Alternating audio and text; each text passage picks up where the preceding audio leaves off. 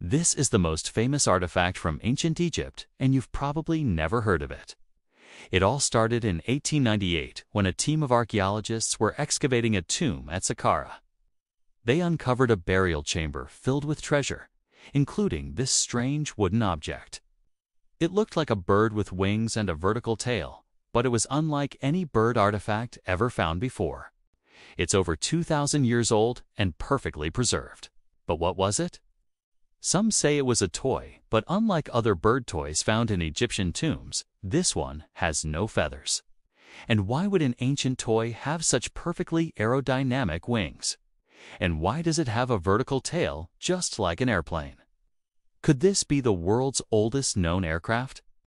Well, some aeronautical engineers have studied the design and they claim that yes, it could generate lift. In fact, when they built a 1/3 scale replica, it glided through the air just like a modern plane. So could ancient Egyptians have been experimenting with flight? Did they have the technology to build airplanes or even helicopters? Unfortunately, we couldn't know for sure because there's no written records or other physical evidence of aviation in Egypt. Most Egyptologists agree that it was probably just a ceremonial object or a toy. But if that's true, why does it look so much like a bird?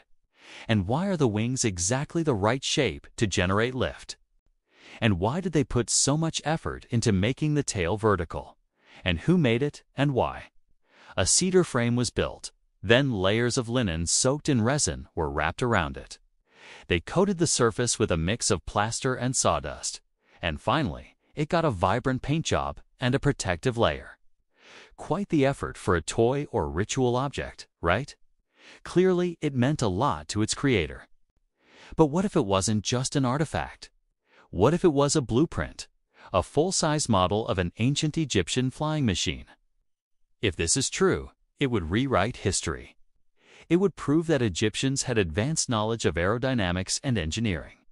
They may have used this glider to conduct experiments with flight.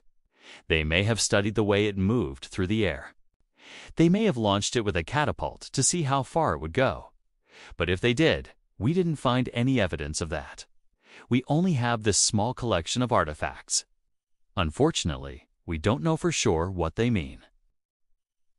Thanks for watching. Please like and subscribe. See you next time.